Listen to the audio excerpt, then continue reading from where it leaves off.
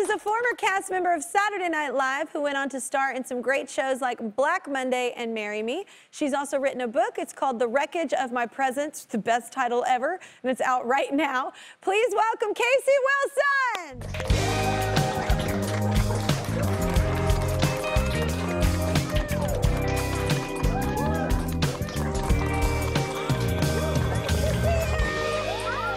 Gosh, you have my favorite color of hair. It's my favorite color of brown. You can have it. I can. It doesn't work as well on me. A blonde doesn't suit me on my personality. I can't carry it off. I'm a chameleon. I'll just, you know, dive into whatever color. But I love your color. It's so beautiful. Thank you. Yeah, you look beautiful. Thank you so much. I decided to bring some color, perhaps too much, but no, I think you look gorgeous. I was like, you. God, you walked in and I felt happier all of a sudden. So well happy. done. I'm so happy to meet you. I love you. Oh, well, it's nice to meet you too. I have to ask you, I'm from a reality show and I hear that you really love reality.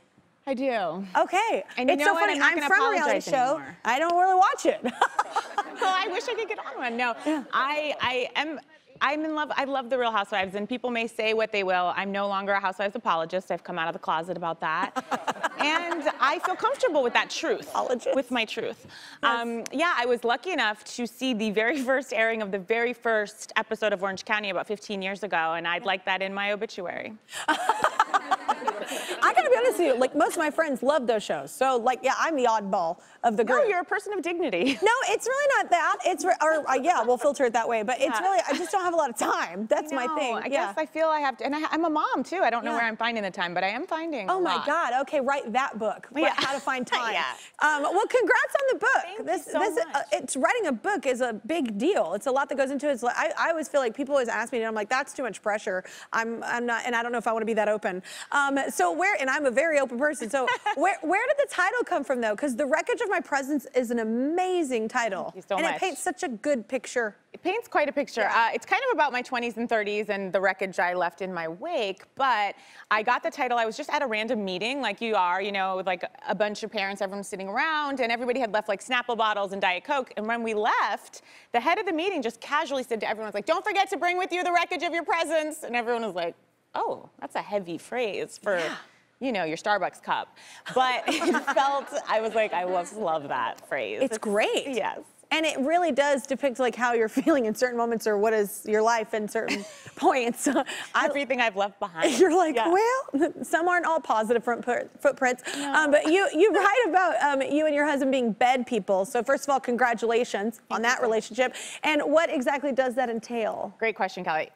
So a bed person to me, you know, my husband and I, we have 2 small children. We're just so tired all the time that I tend to try to do everything I can from bed. And this was pre-pandemic. I'm in that bed, I'm taking meals. I'm taking friends, letting them snuggle right up and next to me. I'll do anything from there, or the bath. Or the bath. Yes, you can have your girlfriends, if you need to catch up, just perch right on a little chair right there with you as a 40-year-old woman. Yeah. And I'm not getting bubbles to like cover up. It's like, you see what you see. You see what you, it's your fault. That's on you. That's on you. Yeah. You don't like and this, you're welcome. Yes. Take a long look. This is goals. So is it true that your dad, is he your publicist for this? My father, God bless him, Paul Wilson, would like to be my publicist, and he has made several promotional videos for my book. That's amazing. He's very sweet. Throughout the process, he's very worried about, like, was I gonna put enough in there that would sell? There he is. Oh my God, I love your dad. This picture says so much. That's him every morning in his hot tub. The neighbors had to build up that foliage. Where does he live? Narnia?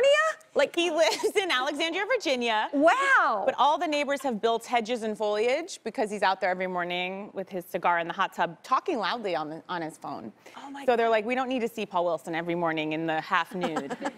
But he's a bath person too, see? Yeah, we like to be submerged. Apple tree, I like it, yes. Your dad looks fun as hell. I just have to say that. He is fun. He's a great dad. But he's always like, I know this is gonna disturb everyone, but he just wants the book to sell. So he's like, did you put sex in there? I'm like, he's like, sex sells!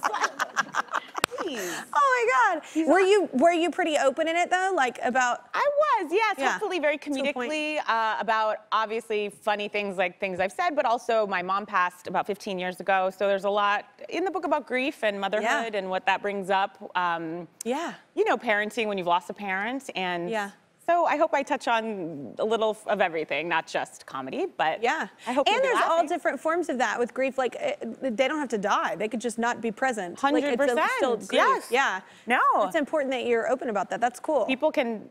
I had a therapist once when a boyfriend broke up with me, and she was like, "He's passed, but he's still going around living," and it's very that annoying. You can have that experience. Very just annoying. die. Yeah. Just kidding.